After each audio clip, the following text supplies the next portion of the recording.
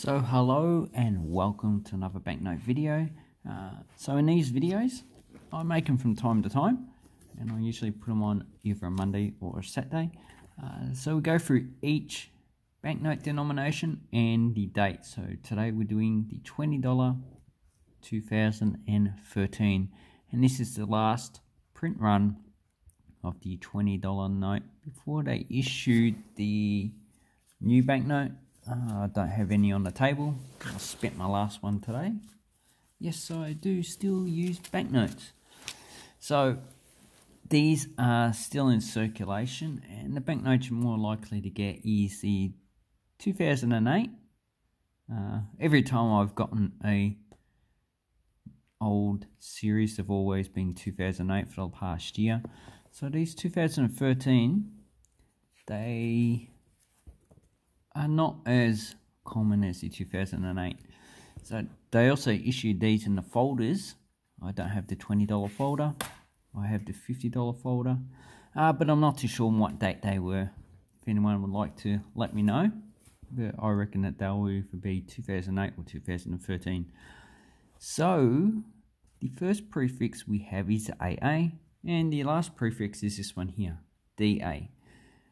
We'll have a look in a minute, but the print run for both the first and last prefix for these ones are the same number.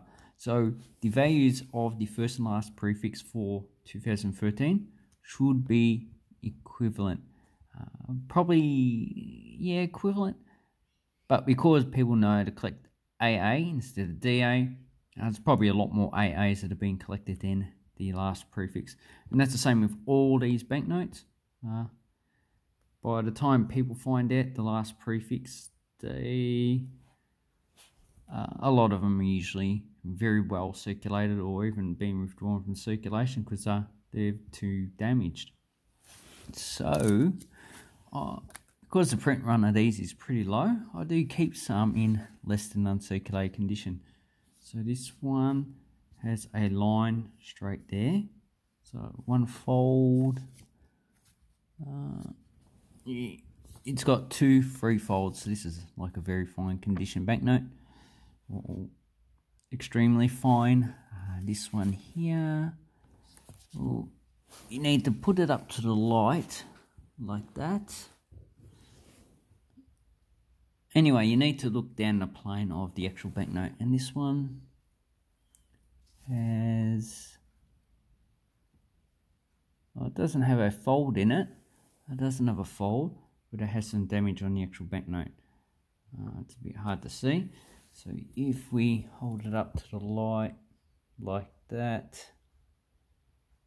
and get it to, oh, there you go. You can see the actual damage on the banknote, which is, if I can do it, about damage in banknote mods, around about that area there.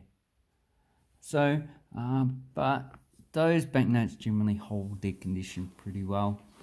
And at least you'll probably get inflation value back. And also this one, you can see the center fold. If the banknotes are lower grade than this, except for first and last prefix, so general prefix, if they're lower than these grades, like a 1 fold or so, I'd just spend them.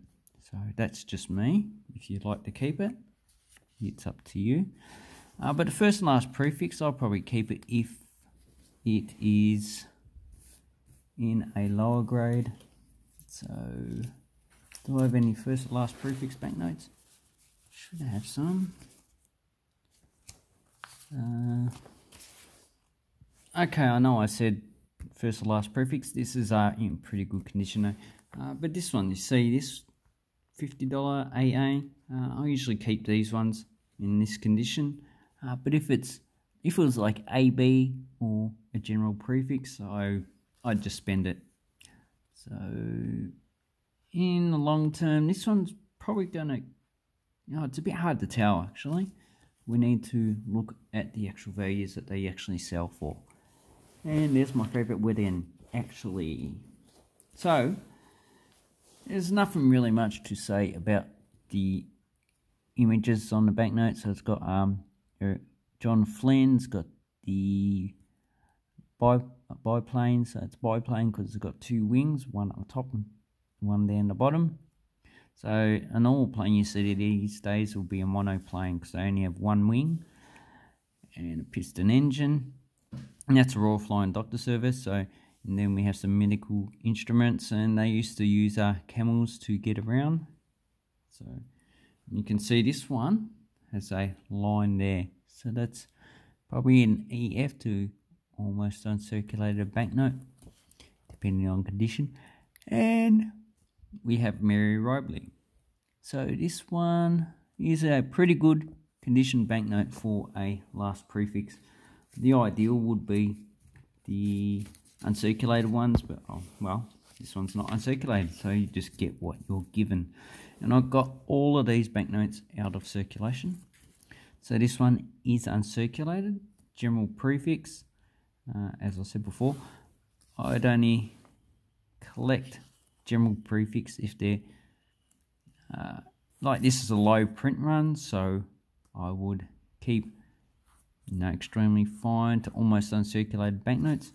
But if it's got a high print run, like the 2008, I'll probably spend them if they in this condition.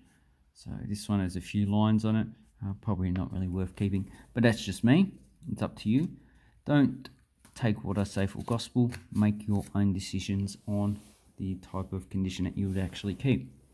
So if you look up banknote serial numbers, you'll come to the Reserve Bank of Australia, and they have a nice website with all the information from the different years. So you go up here, you got year selected, I got 2013, and they have from 92 to current. So the older banknotes, you need to go onto a catalogue, and one that I recommend is this one here. This is coinsandaustralia.com. So this is a very good website if you want to check out the values of Australian banknotes and coins. They have pre-decimal and decimal. So if we go to banknotes, yep. So this is a good site for you to get onto. So I don't think it's that popular at the moment, but it is something you should look for.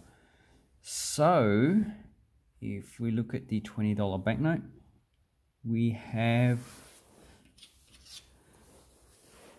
AA to DA. So this is just one print run, but they had problems with the banknote, so they stopped at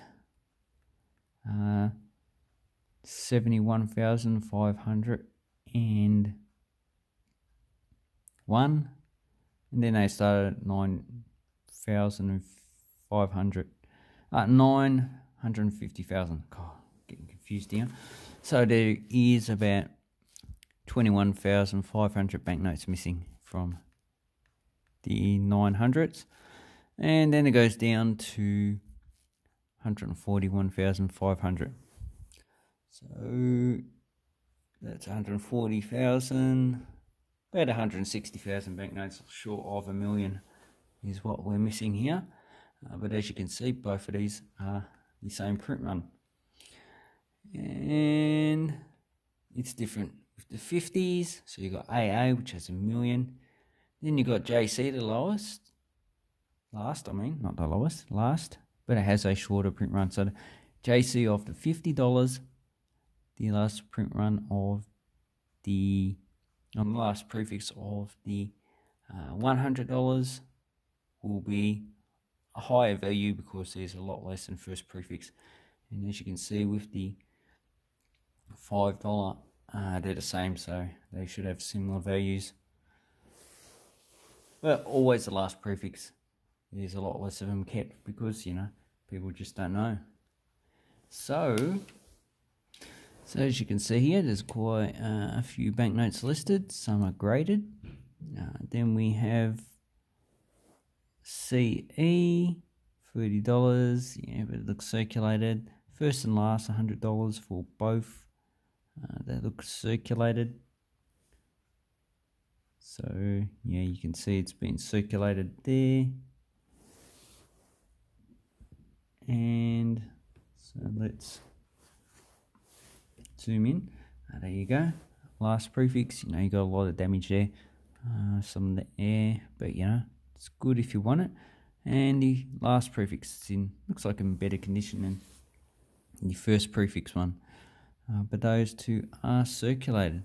Then you got some other banknotes. So let's have a look and see the sold values. So this should be $20 or more, but they purchased it for, well, under face value. This is what you should not do.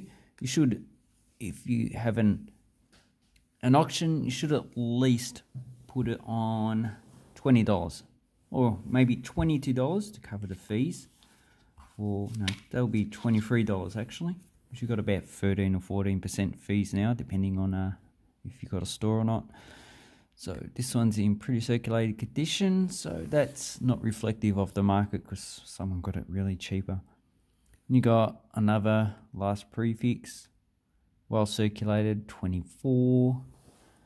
Okay, last prefix. This one says uncirculated, $200. Maybe it sold for that, I'm not too sure. Pretty high grade and went for a good price. Not.